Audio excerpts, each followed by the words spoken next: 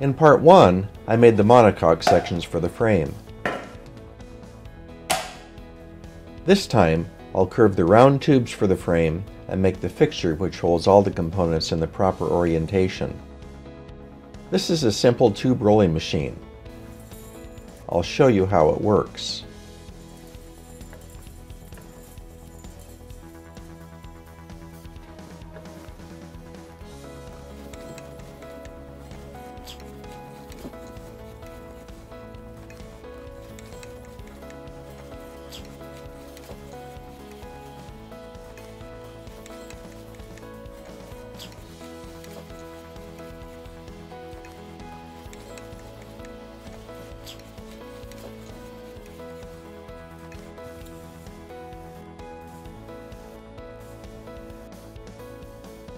We'll test this with the radius gauge,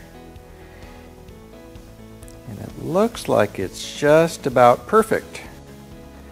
So we'll take this out.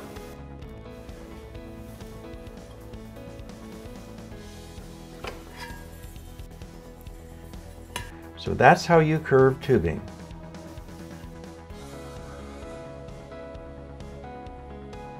To build the frame, I need to accurately position the head tube, the bottom bracket, the seat post, the swing arm pivot, and the housing for the rear shock.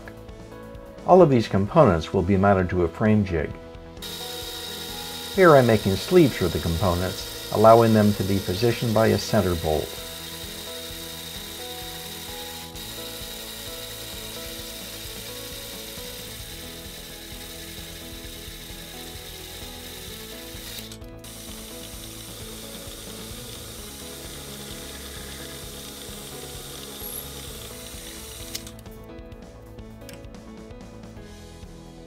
The sleeves are made with a snug fit to ensure accurate centering on the fixture.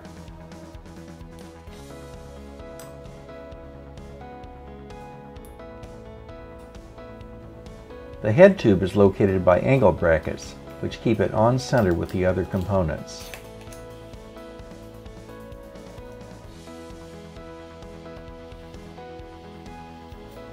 The housing for the rear shock is supported by angle brackets too.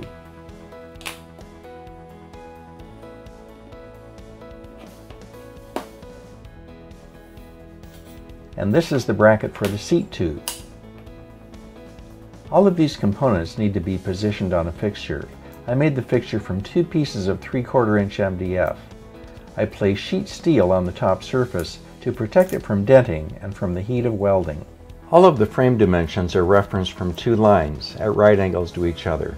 I'm laying out these lines parallel to the top and left sides of my fixture. I'm using a marking pen to make the scribed lines easier to see. Next, I'll lay out the position and angle of the rear shock.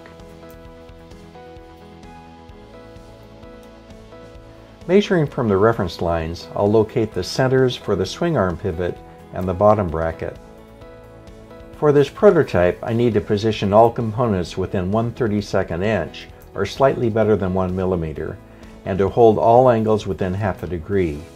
A simple, inexpensive fixture like this can easily attain those tolerances, but it's not designed for production or to allow adjustability. To see a good example of a heavy-duty adjustable frame jig, check out the Pithy Bikes YouTube channel. Last, I'll lay out the position and angle of the head tube.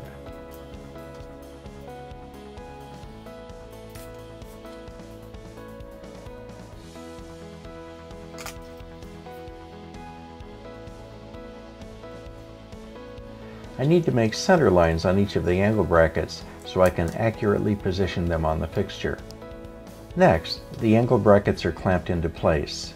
Then, a transfer punch is used to mark the center of the bolt holes in the angle brackets, and the mark is center punched.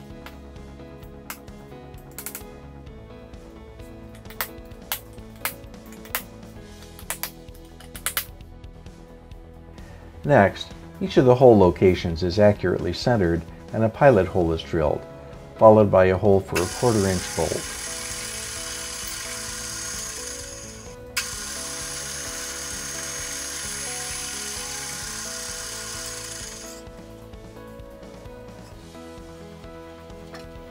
I used threaded inserts on the back side of the fixture to eliminate the need for nuts. I used a spade bit to make a small counterbore so the inserts would fit flush.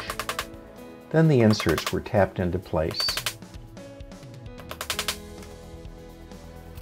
With all the holes drilled, the components were reassembled on the fixture to make sure everything was properly aligned.